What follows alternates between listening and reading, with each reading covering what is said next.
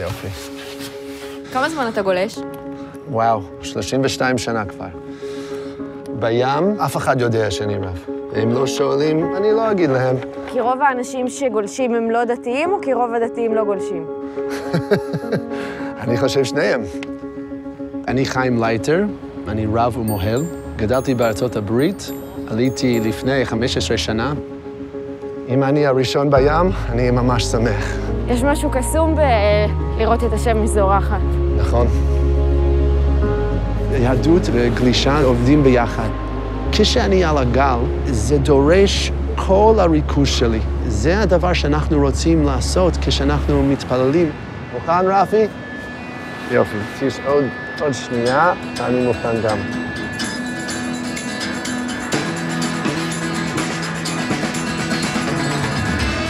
רוב האנשים, אם הם לא דתיים, יש להם רגש שיש סוג אחד של מישהו שדתי. ואני חושב, אם אני יכול לתת למישהו חוויה מתקנת באמת, אם אני יכול לעזור אנשים רק להרגיש משהו טוב על היהדות, על הדת, זה ממש מספיק. אני לא יודע אם השם ממש נתן לי את הגל, אבל אם זה גל מושלם, זה מרגיש כמו יש משהו שמסדר את העולם.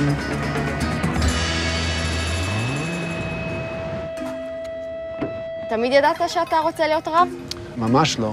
כשהייתי בבית ספר, היה שם היברו סקול, וממש שניתי את הזמן שהייתי שם. תראה לנו את הרב.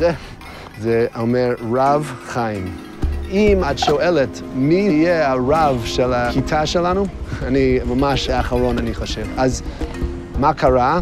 בסוף תיכון עשיתי March of the Living. וביקרתי את מחנה ריכוז, והחבר שפגשתי שם, הוא היה דתי. הוא ביקש שאני אבוא לתפילות בבוקר. הייתי שם ולא ידעתי איך להתפלל בכלל, וזה היה ממש בושה. חזרתי משם וחשבתי, אני חייב ללכת לבית כנסת. למה? כי אני חופשי. יש לי את הזכות לעשות מה שהדורות הקודמות לא יכולים. למדתי באפרת, בישיבה שם, פגשתי את אשתי, והסיפור ממשיך כאן בארץ. יש אדרנלין לפני הברית, אבל זה לא כמו שזה היה. בהתחלה זה היה משהו רציני. היה לי ממש יותר פחד. עכשיו זה משהו מאוד פנטסטי, אבל זה לא פחד. זה שמה, בצד.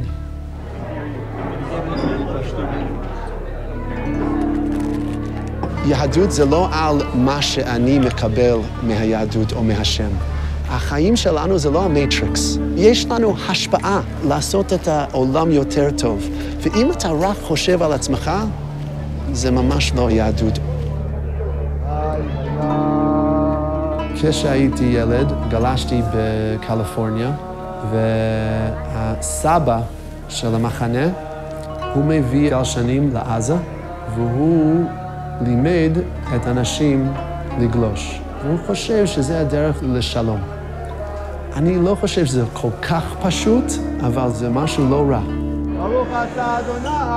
למצוא את הקשר שלנו, מה אנחנו יכולים לעשות ביחד שאנחנו אוהבים או רוצים.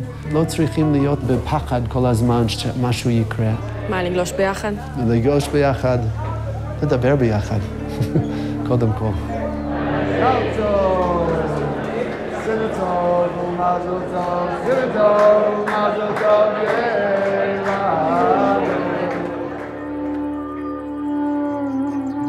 פעם ראשונה שנכנסנו לדירה שלנו, ראיתי את הנוף הזה והרגשתי כי הייתי על הגלשן שלי ואמרתי, אני חושב שזה מקום שלנו.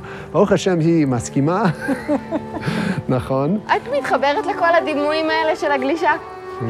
אני רואה את זה כתרפי שלו, שיש טווח ארוך שהוא לא במים, אני מרגישה את זה באופי שלו. עזרא, רפאל, מיטל, נטע. ומי גולש? אני. אין ספק, הוא גולש. יש לנו כמעט 4. מה אתה מרגיש לגבי כל מה שקורה בארץ בשנה האחרונה?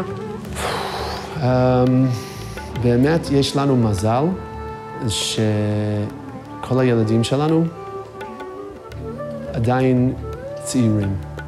העולם שלנו קצת נשבר, אולי יותר מקצת, ואם ירצה שם, במהרה בימינו זה יהיה יותר טוב. אנחנו כאן כדי לתקן את העולם.